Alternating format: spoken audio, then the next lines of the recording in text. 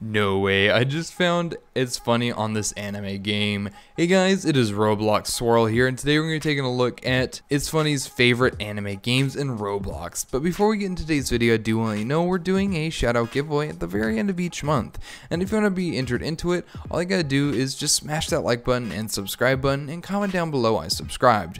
And don't forget to make sure to hit that bell icon as well to be entered into it. It's super easy, and let's dive right into this video. So if you don't know who It's Funny is, well then, It's Funny is a very popular Roblox YouTuber in the Roblox community. She has over 6.7 million subscribers, and she is super well known for her hilarious content throughout the Roblox scene, as she does a lot of different games on Roblox, from simulators to tycoons to much more. Not only that, she is recognized for her and her crew.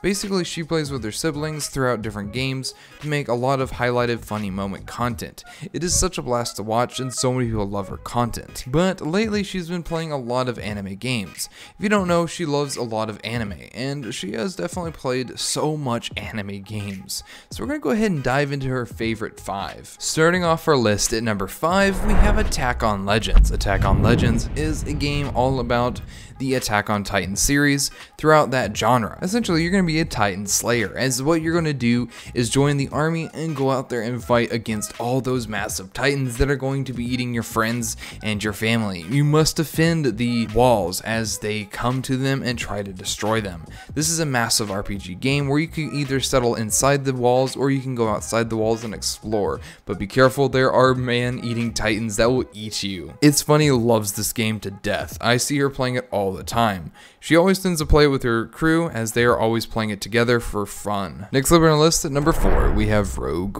Rogue is such a fun game. Essentially, Rogue is all about the series Tokyo Ghoul. It is a very well-known and popular anime, essentially about a guy who becomes a ghoul, and he has to fight the humanity as he's slowly turning into a ghoul and trying to not eat humans.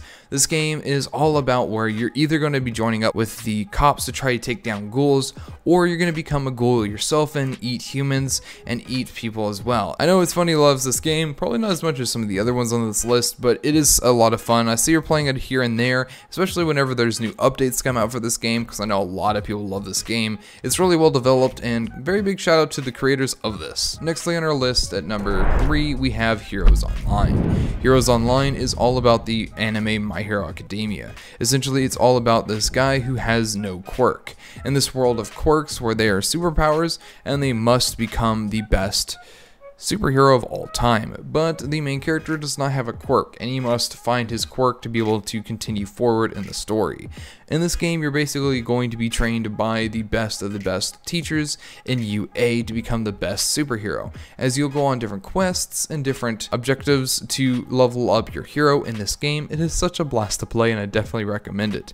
I see them on this game all the time. They're always playing it, and it's one of their highly recommended games they play. Next up at number 2, we have Shindo Life. Shindo Life is a very new game that came out.